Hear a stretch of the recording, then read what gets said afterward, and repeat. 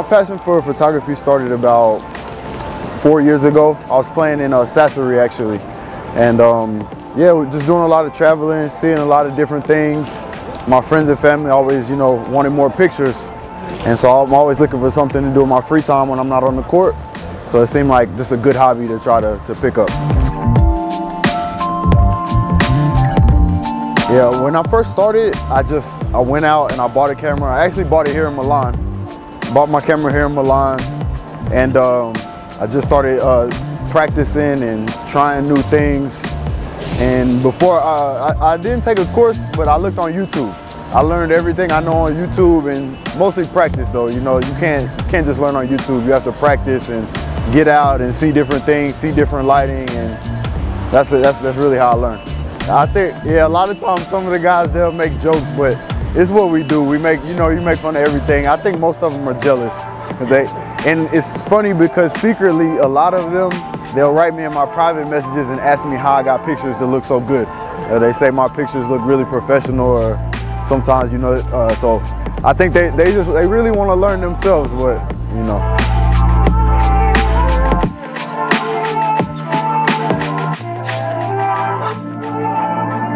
As a hobby right now, it's cool to just do it in my free time. I enjoy it. I actually have a secret photography page that no one knows about. No one knows it's me. And so I can just kind of, be creative and just do whatever I want to do and not think about it so much. So, maybe when I finish playing, it could be something I look into, but for now it's cool. It's just a hobby and to do in my free time.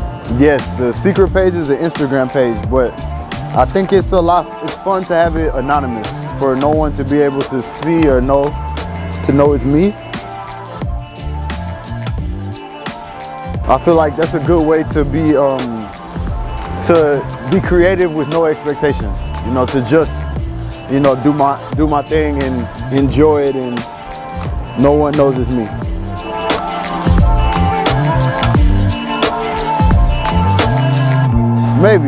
Maybe later, but right now, like I said, it's more fun that way. No one knows, and I just post my pictures of the places I've traveled and the places I've seen. I have got a good feedback just from the photography community. Not as much as basketball for sure, but I've been doing basketball my whole life. I've only been doing photography for a couple of years. And, so as I continue to do it, I'm sure it'll get bigger and bigger, as I commit to it.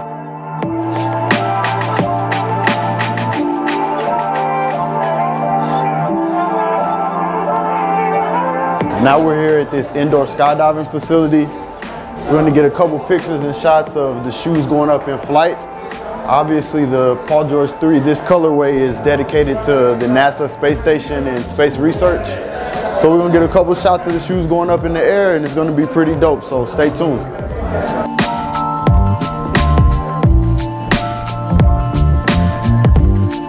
All right, so we're here shooting the release of the Paul George 3, the NASA Space Edition.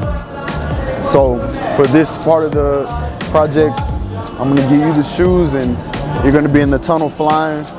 I need you to stay as still as possible with the shoe so I can get some good shots of you flying with the shoe. And I think it's gonna be pretty dope. Here it is. Dope shoe. I'm gonna get some good shots of you.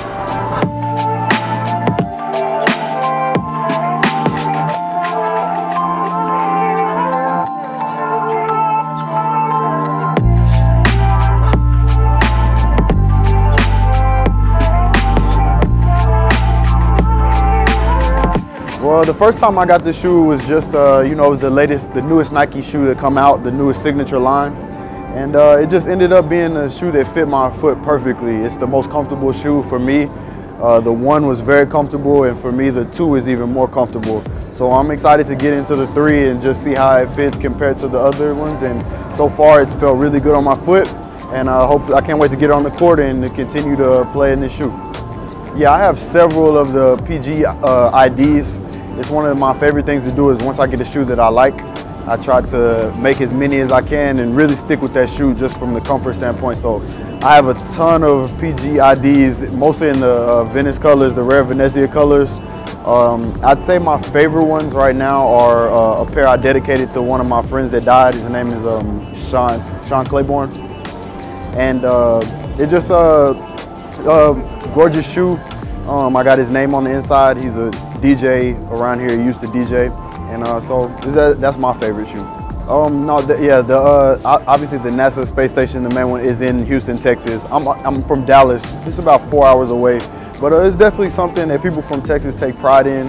And for me, my favorite shoe that incorporates Texas, I have a pair of white and red that we play. Usually I play in Champions League with that shoe, but it's one of my favorite shoes. And there's a few. That one says South Irving, which is the city I'm from.